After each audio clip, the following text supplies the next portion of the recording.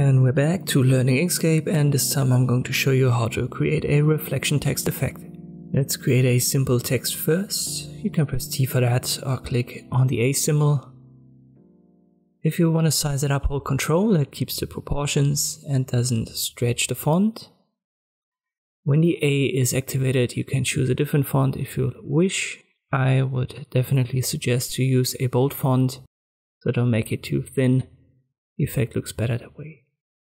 Make sure it's selected and right click and duplicate, or you can press Ctrl D. So we've got two now.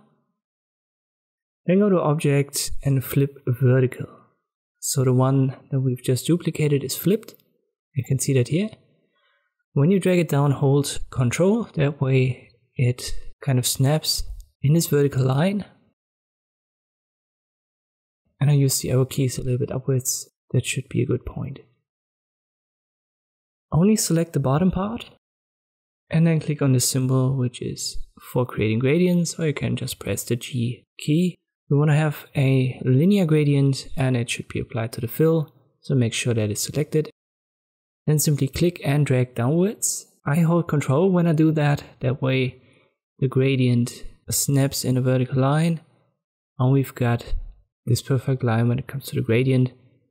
You can also give it an angle. But in this case, I want to have this perfect vertical gradient.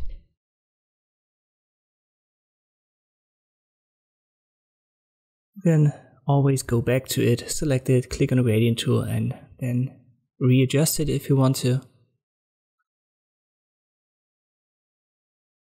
Something like that should be fine. You can now select it both, then go to Object and group it.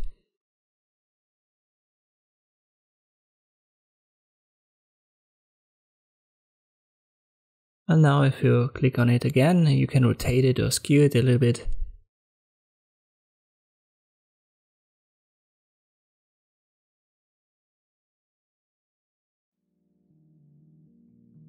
And you can now export it like any object.